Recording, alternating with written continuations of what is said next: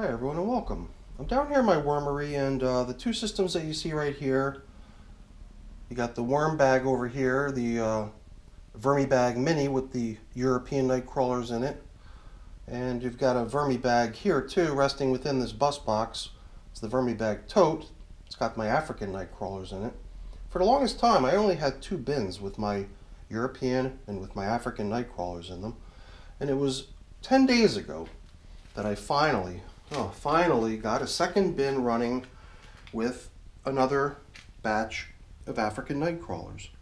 So all I did was I went into the VermiBag Tote and I pulled out what I estimated to be about half of what was in that bag over there on the right and launched off a new bin. And the bin was built with some food items included. But after 10 days I would think that the worms have probably put a pretty good dent into what was already placed in there. So I figured it was time to give this bin its, I guess technically second feeding if you count that first feeding that was included in the build of the bin. But other than the food that was part of the construction of the bin, this is really the first feeding that's being applied now that the worms have actually been placed into the bin and have been in there for some time. After 10 days, I'm curious to see how things are looking in here because I've not checked in on it at all. I've not even peeked under the plastic. So my hope is that everything's working well in that bin. And we're going to get it up on the bench. We're going to add some food, bedding, and hopefully everything's in good shape. So let's get to work. Oh yeah, I almost forgot to mention this white bin on the bottom here. That's the bin that I built a few days ago, and that's going to become my secondary bin with European night crawlers in it. So at some point soon, we'll be dipping into the VermiBag Mini over there to populate this second European nightcrawler container. And then I'll feel a little bit better knowing that I've got at least one backup system for each of my nightcrawler populations. All right, let's get to work on this African nightcrawler bin.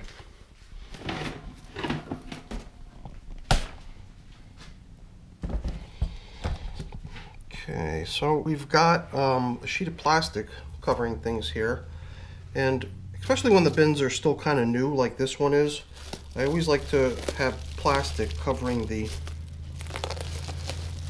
bin so that it doesn't lose moisture too rapidly. And in the case of this, I actually took the cardboard covering that I normally rest on top of the plastic and I actually slipped it inside of the bag and then I taped it shut. So it kind of makes it a little bit easier to handle the plastic this way. And this way you can just pull it out, pull it off and chuck it aside without it flopping all over the place and dropping stuff all over the place too.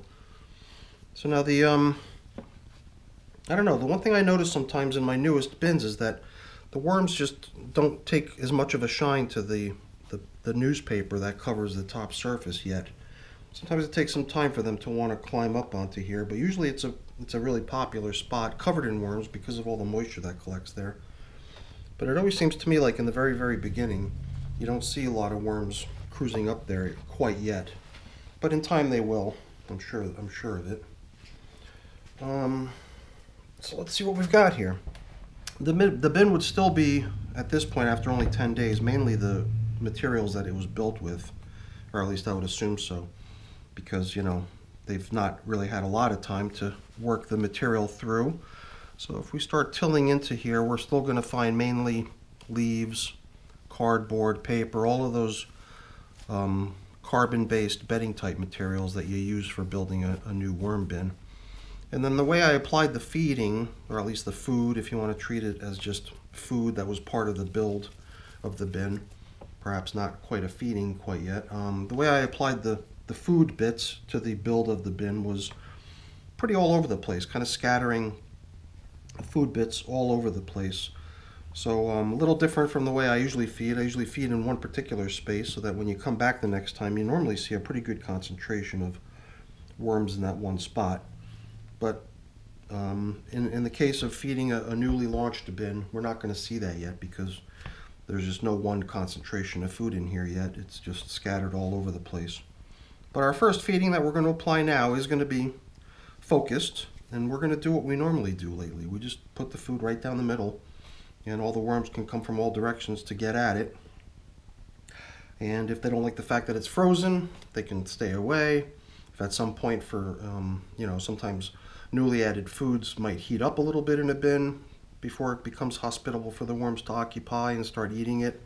If that should happen, I know that they've got plenty of room to retreat to if the bin starts to heat up. So I just like feeding down the middle. There's other ways to feed. Some people like to move the feeding zones around the bin, keep the worms chasing the food supply. It's really whatever your personal preference is. So you don't have to go deep to get to the bottom of this container. And I can see we've already located some of the food items that were used to build this bin. And I don't know if I might have pulled some of this stuff. This mango seed looks like it's probably been in service for some time now. So I'm trying to remember now, did I probably pulled a bunch of slow composting food items out of the other African nightcrawler system to build this one. So if we keep probing around, we might find other bits of leftover food from the initial build of the bin. Or maybe not. It's hard to say. But one thing for sure, this is one of those sort of items that you would not, expect to see broken down right away. It's a mango seed, very, very tough item. As you can see, I'm even having a hard time folding it or bending it, deforming it. Usually they go in there and they want that seed that's in here, because this outer husk is maybe not quite as tempting as the seed itself that's inside. But they'll eventually eat the whole thing. And like I said, it'll just take time. So I'm going to set that aside, and we'll be sure to include that. Dump it right back down when we're done feeding here. But, just curious. Like I said, we're not going to expect to find large concentrations of worms anywhere at this first feeding. At this early stage, you would have to guess that the worms have probably just kind of spread out and occupied all regions of the bin looking for food. And since food was placed all throughout the bin, you would kind of expect to find worms in all different sections. Unless you just happen to, stumble on perhaps a section where they're still working the food down that had been placed in there when the bin was built. And, depending on what kind of food it was, after 10 days, it's possible that there's still leftovers, as we saw with that mango seed. But I typically try to feed materials that have a greater likelihood of being broken down pretty fast. The mango seeds are, just sort of the oddball types of tougher slow composting food items that I sometimes include in my bins. But I usually lean towards feeding stuff that's probably got a better chance of breaking down pretty quickly, as opposed to feeding stuff that's going to take forever. So there's not a lot of depth in this bin. I've pushed everything up, opening up a pretty huge space over here, and I still only, don't even reach the halfway point of this bin. So I usually don't start out with a tremendous amount of material. I try to size the initial bedding and environment to make it proportionally realistic for the amount of worms I'm placing in there. So we've got plenty of room to add a lot more material here if we wish. So I've got a fairly large amount of food scraps in here. And I guess, one option would be to simply dump it all straight in. But I'd like to do something that I've been applying lately to my bins, is using pieces of paper as little wrappers to place the food items into. And by doing so, you not only add the food, which is kind of a good nitrogen-rich food item, the worms also need a carbon source as a food item. So not only does the paper serve as a bedding material, as does the leaves, as do the cardboard bits and everything else, the paper serves not only as a good bedding material, but it also doubles as food too. And a food source that's kind of the brown, if you will, if you're talking kind of composting terms. In composting language, there's always the greens, which is the nitrogen-rich materials in your compost setup. And then there's the browns.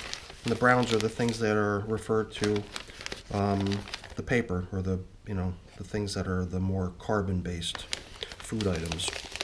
So I like this approach, using these little food bundles. Number one is because it does shelter the food from being potentially sticking through the surface of the bin, making it sort of a tempting spot for the, you know, I've got a few insects in my basement. I am indoors, but still some insects do manage to zero in on the fact that there's, you know, a pretty plentiful supply of food always being administered to these bins down here. So I do have a few insects cruising around down here in my basement that will try to capitalize on a supply of food if you just put it out there for them and make it easy for them to access. So I typically try to make it a little bit more difficult for any sort of flying insects to get at any food that I put into my worm bins.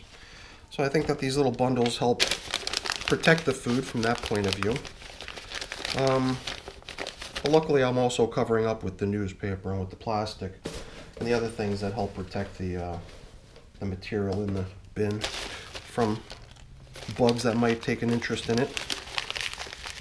And you know, this is a little bit of a maybe a bad example. I wouldn't want to use this as a typical example, because typically you want to feed your bins proportional to the number of worms that are in the bin, and I would think that this bin has something in the neighborhood of 500 worms. So the food that I'm placing in here, you know, if you're just looking at it visually, you'll know that this is just way more than a bin of this size needs for feeding. So I think by really going generous on this feeding here, I think it'll give us a lot of leeway in terms of needing to come back into here anytime soon to apply another feeding. So we're you know, we're putting ourselves into a fairly long timeline, I believe, before this bin is going to be in the need of more food with this much chow added. So look at all that. That is one heck of a feeding. So you know what I'm going to do? I'm going to break out my grit, because, you know, a new worm bin, you never know if you've got baby worms hanging out in here that might need the grit to be able to digest their food. Usually if you got an older bin, or at least if I've got an older bin, I know that because there have been numerous applications of grit over time, I know that the bin is already pretty densely filled with all kinds of material, including a lot of grit that the worms can take advantage of. But in a brand new bin like this one, where grit would have been used to build the bin originally, in a new bin, I would think that the supply of unused grit throughout the bin is rather sparse and scattered out. So in the beginning, at least, I do like to be a little bit more generous when it comes to the application of grit. So I've got a box of leaves here that I'm going to use to start covering up this feeding. A lot of times I'll just try to bring back a lot of this material that was out in the middle, the stuff that I pushed off to the side, but I bought in a large box of leaves the other day, and in a case like this, I think with a feeding of this magnitude, it probably makes really good sense to go ahead and give them a really abundant amount of leafy matter, you know, in other words, just, you know, carbon food source, a bedding type food to place over the food, because as this food down here starts to break down, having it combined with all of this bedding material will make it into a really cozy spot for the worms. So I guess my main concern was that maybe I had done something wrong when I built the bin, or maybe there was something that had gone awry in here since I launched the bin with the worms. So it's that first check-in that I'm always a little bit anxious of. I mean, I've never really had anything go terribly wrong with any of my new bins, but there's always that unknown, that aspect of it, which makes you wonder, you know, am I in for a shocking surprise, or is everything going to be pretty much normal? And luckily everything was pretty much normal, so I'm glad to see that. And hopefully what we've done here is set up a really nice cozy spot for the African nightcrawlers to start making themselves further at home in. So let's get things here covered back up. back on with this piece of newspaper covering, which will rest right beneath the plastic. And like I said before, typically these sheets of plastic that are covering the material in the bin are where the moisture that would normally just evaporate into the air get caught. So as the evaporating moisture gets caught on the plastic, it gets dumped right back down onto the first surface right beneath it, which is that newspaper right there. And it typically makes for a really cozy spot that the worms really enjoy coming up for. So I wouldn't be surprised if the next time we come in here we might start seeing some worms hanging out on that newspaper. Like I said, I was a little surprised not to see any, but that just seems to be the trend whenever I look inside of one of my newer bins. I don't see worms quite occupying that space yet, but I'm sure they will in time. Alright everyone, that was just a quick little check-in on my newest worm bin, my now second bin of African night crawlers. And like I said before, pretty soon we'll be launching off a second bin in which I've got the European night crawlers, and that'll be in that clear bin that you saw on the floor earlier. So that's it for today. I think before I shut the camera off and go start putting things away and getting things cleaned up, I'm just going to really quickly say thank you. Thanks so much for watching. I hope you enjoyed the video. If you did, please don't forget to give me a quick thumbs up. It's always really appreciated. And also consider subscribing to the channel too. That's always really appreciated as well. All right, everyone, have a great day. Thanks for watching. Bye-bye.